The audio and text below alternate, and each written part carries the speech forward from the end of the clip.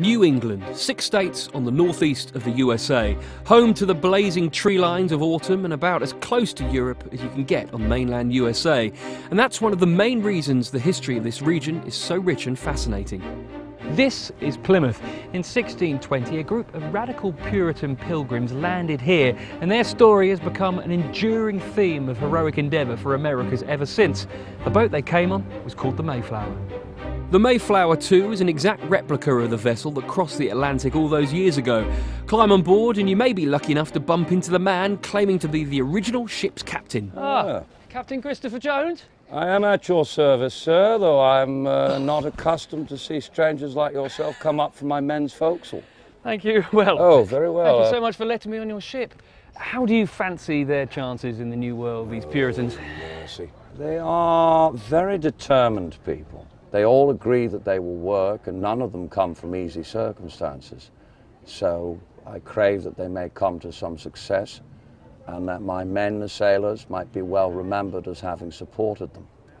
Now, those pilgrims weren't the biggest fans of opulence and ostentation, but a few hundred years later, here in Rhode Island, there was no place for those kind of reservations. That's because it was the Gilded Age in New England, and the Newport Mansions are a testament to that. The Newport Mansions are a collection of 11 properties maintained by the Preservation Society of Newport County, a nonprofit organization that's dedicated to preserving American history in this region. And they cover 300 years, ranging from a colonial house in 1748, right up through the Victorian era, the Gilded Age, and right into the early part of the 20th century. They really are very much modeled after European palaces. That's what the architects were doing at the time, so that the Breakers is modeled after great Italian palaces in Genoa and Turin. Marble House, where we are standing right now, was actually modeled after the Petit Trianon at Versailles in France. The fact that there is so much of it clustered very close together in this tiny little residential area in this small little town on the coast of Rhode Island is truly remarkable. Dating from a similar era is Hildene in Vermont. It was built by the son of Abraham Lincoln, and the great emancipator has left his mark.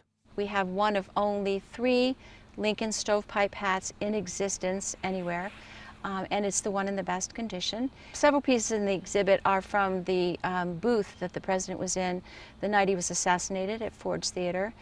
We actually have a program of one of the actresses, pieces of wallpaper, various pieces, as well as a life mask, not a death mask, of Lincoln's. The countryside of New England provided an ideal place for many people to get away and start again. A religious movement called the Shakers, an offshoot of the Quakers, did just that in the 1820s, and the Hancock Shaker Village in Massachusetts recreates the conditions in which they lived. The name Shaker came from the way that they would literally shake as they worshipped, ridding themselves of sin and the devil.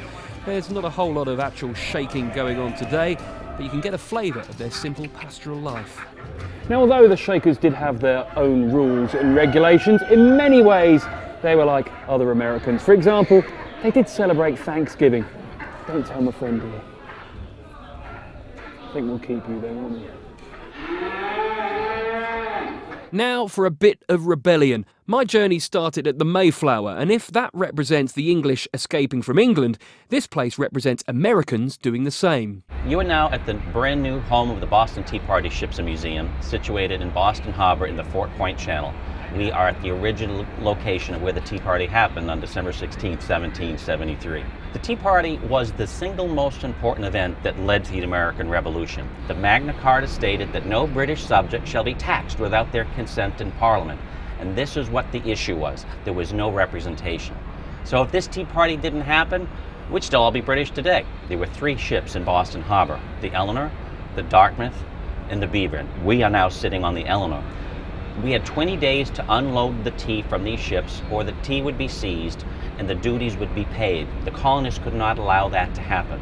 They could not allow this to happen. So the likes of Sam Adams and Paul Revere and the other Sons of Liberty were meeting at the Old South Meeting House. They were waiting on word from the royal governor to have permission to have the ships leave Boston Harbor with their cargoes full of tea. Well, that message came back no. And at that meeting, that's where Sam Adams stood up and he said, "This meeting can do no more to save the country. Boston Harbor, a teapot tonight." And that was a signal for the Sons of Liberty to get ready to march down to Griffin's Wharf and destroy the tea by throwing it into the harbor. So if just for one moment pretend it is 1773, because I am going to commit what is, for an Englishman, a highly treasonable act. I'm going to recreate the Boston Tea Party with my comrades here. Huzzah! They've been very well trained. Come boys, let's do it. Okay. Oh, it's incredibly heavy. 1, 2, 3. Huzzah! They'll have me in the tower for this. New England really puts pay to that tired old cliche that us Brits sometimes like to trot out about the US not having any history. Frankly, that is rubbish, or garbage as they might say here, because it seeps from every pore, teaching us about what shaped the American way of life and what heavily influenced our own.